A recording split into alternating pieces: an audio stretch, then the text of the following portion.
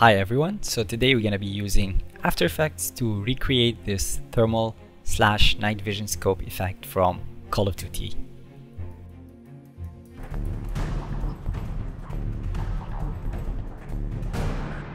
Now some of you have been asking for project files on previous videos, so I'll add the files for this one on Patreon so you guys can play around with it. I will probably start doing that from now on with all tutorials in the future. For this particular project, you will need two assets, one main footage which we will be applying the effect on, and a scope footage. I've extracted a short rifle clip from Call of Duty itself. I did some editing and managed to key everything out but the gun, so I can use it here with my footage. If you want to use the same clip, you will find it in the description below. I've rendered it with the alpha channel enabled, so you can simply drag and drop it into your project and use it straight away. So let's get started. First thing, create a new composition. I'm gonna call it main. I'm okay with 1080p resolution here. Make sure to use the same frame rate as your footage. And I think 10 seconds is long enough for this demo, so let's go ahead and click OK. Now let's drag and drop our main footage into the composition. Here I'm using the stock footage of a man walking towards the camera, but of course you can use or download your own footage of choice. Now I want to align it properly here and make sure that the subject is somewhere around the center of the frame. For the duration, I'm quite happy with 10 seconds of the clip, so I'll keep it as it is. And as usual, to make sure everything is properly labeled, I will rename this to stock footage. Now let's duplicate this layer. So the bottom one will be the main background, and the one on top is going to be the zoomed in version that you're going to see inside the scope later on.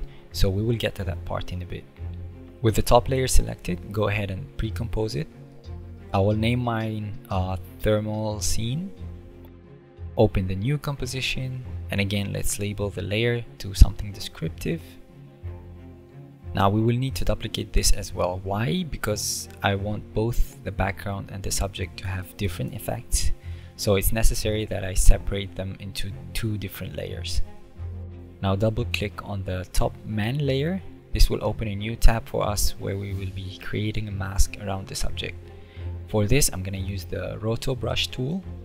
Before I start drawing, just keep in mind that you can adjust the size of the brush by holding Ctrl, left click and drag around, and as you can see, this allows us to change the size of the brush. And to rotoscope a certain subject, all you need to do is start painting on the section you want to mask.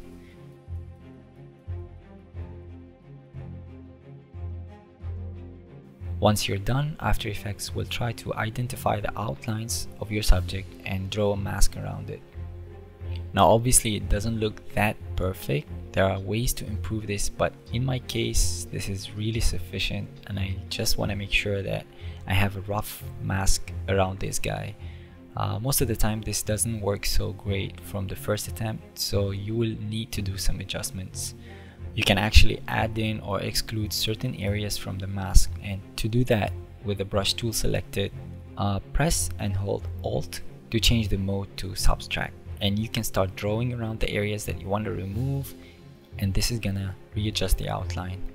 The great advantage of roto brush is that it will identify the subject and trace a mask around it for the whole video, but we still need to kind of assist it with that on some frames. So what I'm going to do here is I'm going to use page up and page down to navigate through the frames and make sure that there are no mistakes here. So every time I see that a certain adjustment is needed, I'll just stop on that frame and I'll go ahead and do the adjustment. I know this is not a fun process for most of us, but it's still much faster than having to draw an actual mask with the pen tool and animate it frame by frame. Now that I refined the mask all the way up to the 10 seconds mark, which is the duration of my main clip, I will trim my composition here, and last step is to click freeze. Now this might take a couple of seconds to finish, so while this is being processed. And if you're enjoying this tutorial so far, why not go ahead and give this video a like, subscribe if you haven't yet, and enable that notification bell to be the first to know about my future tutorials. Okay, so now you can see that if I hide the bottom layer, the background have been excluded from the top main layer, so we only have the subject visible. So now it's time to add the thermal effect. I'm gonna start with the background, so let's go ahead and add tint. Change this to a dark shade of green. Now select the main layer and let's add a colorama effect. It actually looks fine by default, but since I'm using the effect from the game as a reference, I will try to match the colors as much as possible. So if you go to the colorama effect and open up output circle, you will see that we can customize the colors. You can do that by double clicking on these little triangles. So I will probably change the red section to yellow. I will change all the greens to red, maybe add a bit of blue as well. You can change this the way you think is best, but again, I'm trying to get it to look as close as possible to how it looks like in the game, and I think in this case these are the dominating colors. Alright, it's almost there. I think it still needs a bit of green filter on top of everything, so let's add a tint effect to this layer as well. Only this time I will use both a dark and a light shades of green. It's a bit too much, so let's reduce the amount down to 50%. Now it looks a lot better, although it doesn't have to be exactly the same, but I think it looks really close to our reference. The game version looks kind of flat and smoother, so let's add an adjustment layer.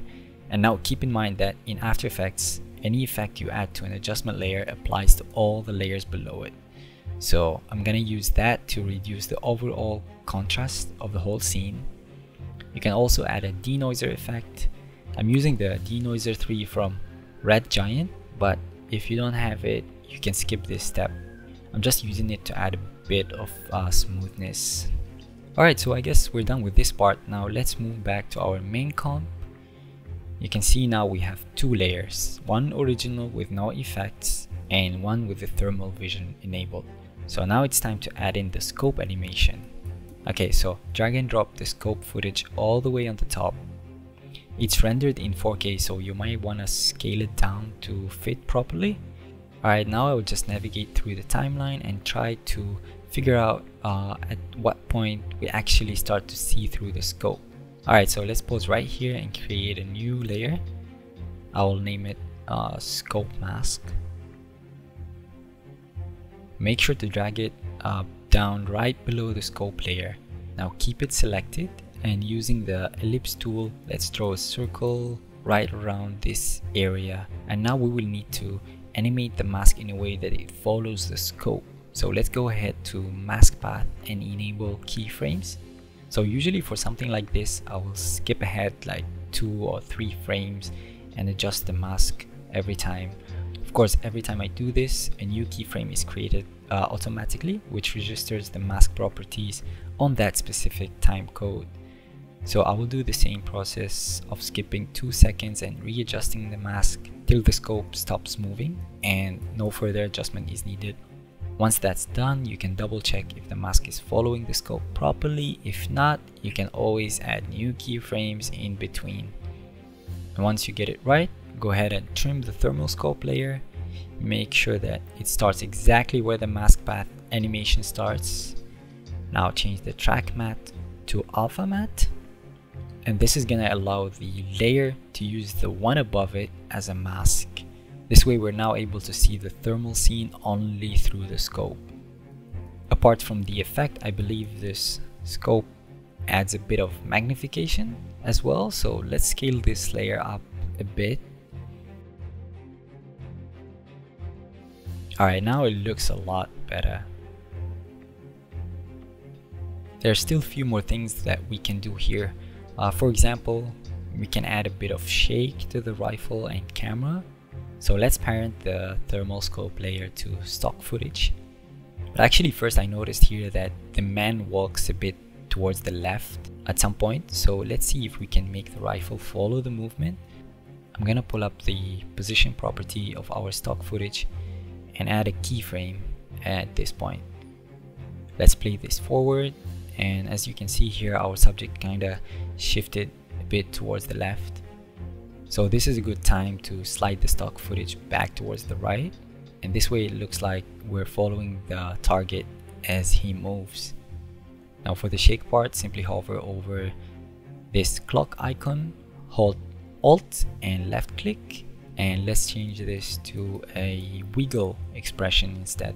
So now if I play the final clip, you can see we have the thermal effect applied with a bit of magnification.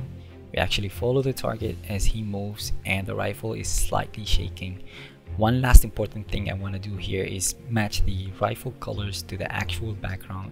So this way it fits better into the whole snow scene. I think adding a bit of brightness and reducing contrast will do the trick. On top of this, you can also create a new adjustment layer and add your own color treatment to achieve a certain look that you like. I personally use Lumetri if I ever want to apply any color grading inside of After Effects. Alright, so that's pretty much it. I hope you guys liked this tutorial and learned something from it. Do let me know in the comments if you have any questions or if there's anything you don't like about this video. I'm always happy to hear your thoughts and feedback. Make sure to drop an eye on my IG if you'd like to get more frequent updates on future projects and tutorials. See you guys in the next video.